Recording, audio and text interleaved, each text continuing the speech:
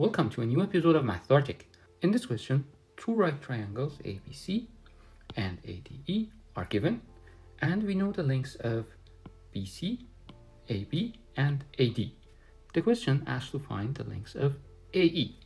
Before we dive into the solution, please feel free to pause the video, think about the solution, solve the problem, subscribe to my channel, and come back to watch the rest of the video.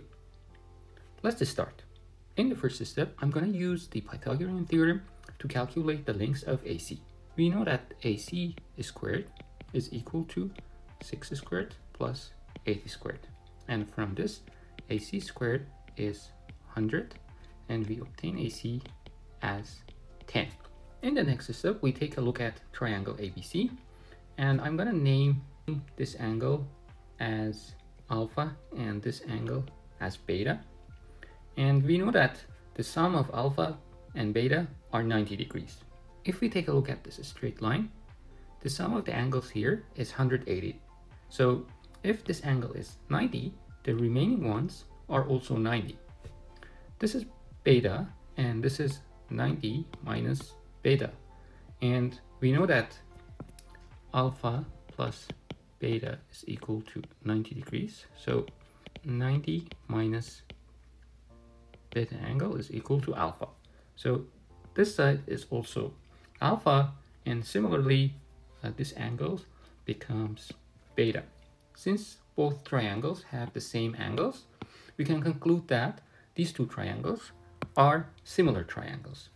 In addition, we know that the ratio of the sides in similar triangles are equal.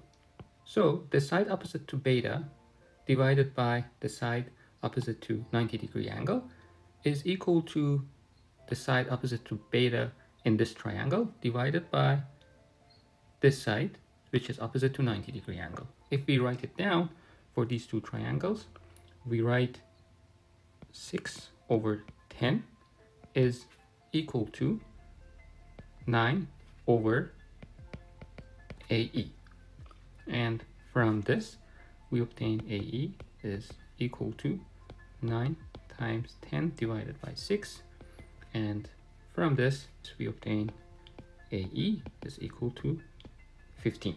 There is a common mistake that students make where they connect C to E and they assume that length of CE is 17, which is not the case here because this shape is not a rectangle and you can't assume that CE is 17. So if you use that solution, you will end up with a wrong number.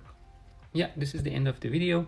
If you liked the video, please press the like button and don't forget to subscribe to my channel for more videos like this.